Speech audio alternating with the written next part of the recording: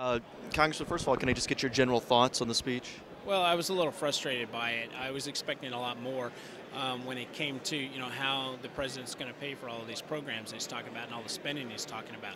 We heard about anybody making over $250,000 getting taxed or getting their taxes increased, and one of the things that worries me is that's 64% of small business owners who file as individuals. So that concerns me a little bit. One of the things he brought up was this lending program that I was reading some commentary on the internet while the speech was going on. A lot of people seem skeptical that that's actually going to unfreeze the credit market. What do you think this is something that could work? Well, there's been so many things that have been put forward so far that's supposedly going to fix the credit market. And in fact, if you look at all of these programs that have come down, whether it's the bailout or whether it's a stimulus package, now we're hearing we need another stimulus package, we're going to need another credit package. None of it has worked so far.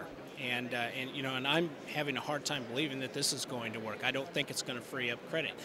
It's still going to be up to those institutions to free up credit and to decide they're going to loan again. And the president also spoke a little bit about health care, education, things like that. Obviously, that's going to cost money. You mentioned the possible increase in taxes on people making over $250,000. Do you think he's going to be able to pay for that stuff with a modest increase, or?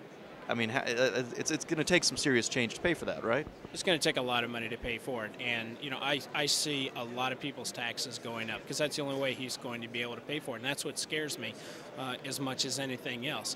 If you see what has happened, just look at what the deficit has done in the last 30 days. It's more than doubled in 30 days' time. And if this spending continues, it's out of control.